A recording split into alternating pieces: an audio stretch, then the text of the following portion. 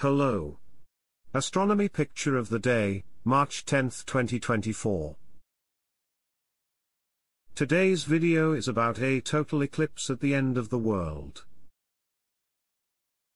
Would you go to the end of the world to see a total eclipse of the sun? If you did, would you be surprised to find someone else there already?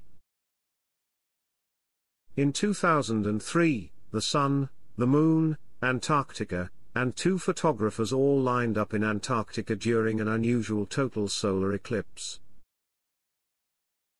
Even given the extreme location, a group of enthusiastic eclipse chasers ventured near the bottom of the world to experience the surreal momentary disappearance of the Sun behind the Moon. One of the treasures collected was the featured picture, a composite of 4 separate images digitally combined to realistically simulate how the adaptive human eye saw the eclipse. As the image was taken, both the Moon and the Sun peaked together over an Antarctic ridge. In the sudden darkness, the magnificent corona of the Sun became visible around the Moon.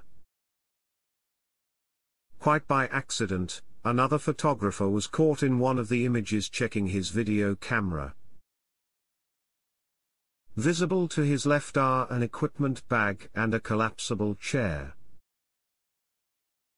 A more easily visible solar eclipse will occur in just under 4 weeks and be visible from a long, thin swath of North America.